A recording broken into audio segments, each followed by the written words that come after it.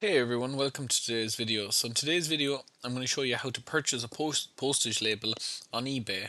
Now, I do have one little concern about this. My concern would be that it's different in different regions. So I'm going to show you how it is for me in Ireland, okay?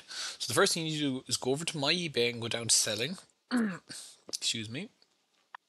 Okay, so once you're here, you need to click on postage labels. So we can pick any order, it doesn't really matter, this is only for a test. So the first thing I'm going to do is I'm going to click purchase postage label right here.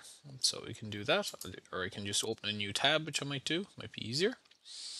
Okay, so in Ireland specifically, they use called Packlink. So I need to, sorry, just verification, the draft there.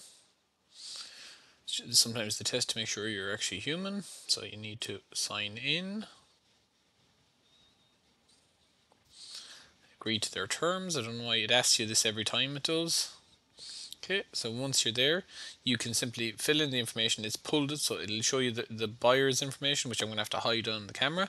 It'll show you your information, and then you need to put in some other details. So what's the weight of your product, the length. This would be of the box rather than your product. So I put in 1 kilo. So you can pay using PayPal, or you can simply click pay by card. You might have a number of different options. So mine here is DPD or on post.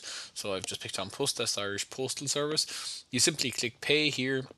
You may need to verify if you pay, and then it'll let you generate a PDF document. So you'd have two options, I think 4x6 or A4. I always pick A4, and you just print it off with your printer then.